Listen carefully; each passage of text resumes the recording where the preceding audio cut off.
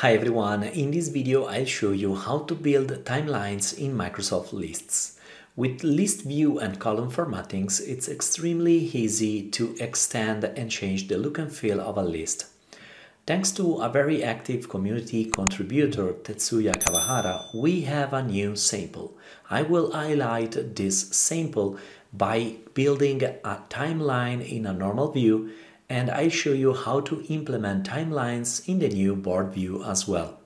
Okay, let's get started. Here I am in office.com. Let's start to create a new list in Microsoft Lists. So I'm going to get access to lists, and now from here I can start the creation of a new list. I'm going to select a blank list, and now here I'm going to type projects timeline. I'm going to select a color, then let me select this icon, and then I'm going to drop this list in the IT theme. Then let's go with create. My list is created. I will use the title to insert the project, the name of the project. Then I need to create two additional columns. The first one will be multi-line of text, and this will be the description of the project. It's fine to have all these options. I can click now on the button Save. Now the description is added, and now I'm going to add a choice column. This will be extremely helpful when I will implement the timeline in the board view. And here I will add the months of the year.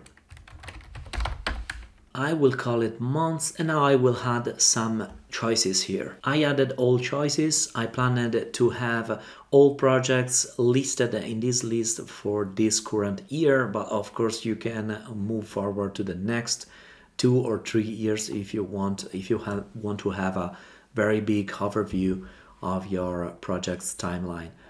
Now I'm going to click on Save. And basically the list is ready to go. Now I will add some data. Now that I have data inside this list, I can start to apply the timeline view to this list. In order to do that, I will jump to the sample provided by Tetsuya Kawahara. This will be the result. We will have something like that in the board view of this list.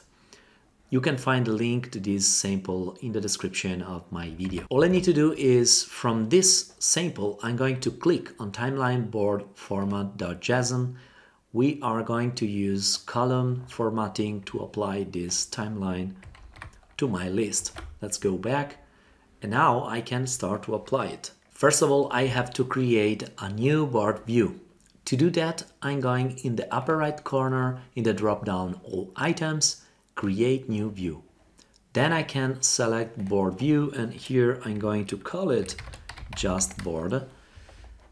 And then I have to select the field, the choice field that I want to use to create every container in my board view.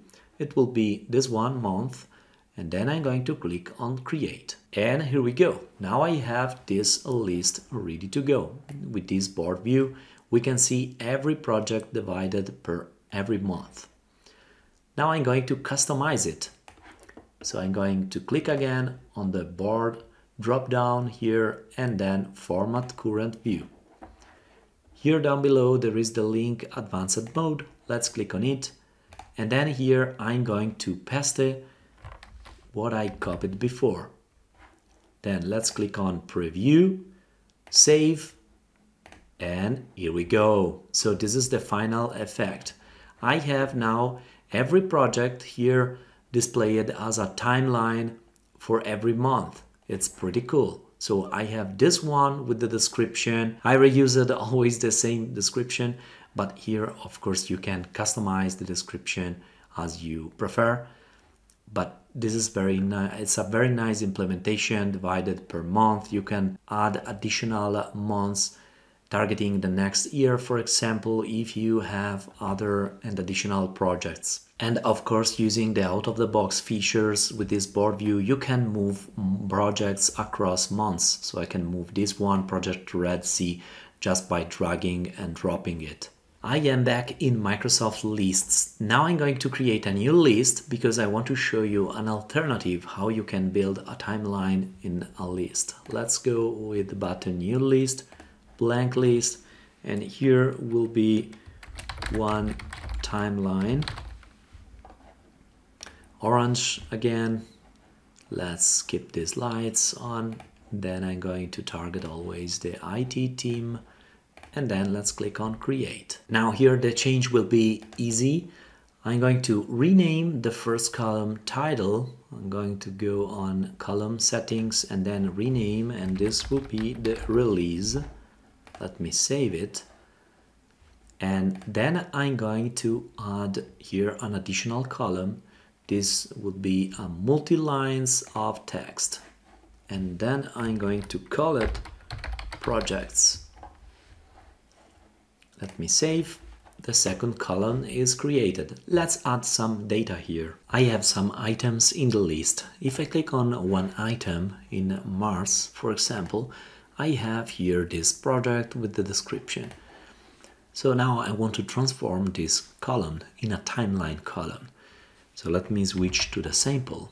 And if we click on generic timeline JSON, we can copy this JSON that I have to use later in this column, projects. Let's click on this one, column settings, format these columns, and finally advanced mode.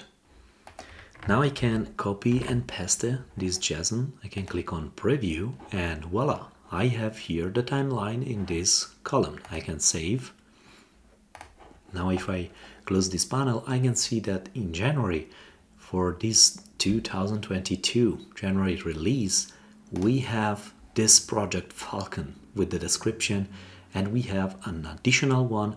The project B is planned to be released in this date.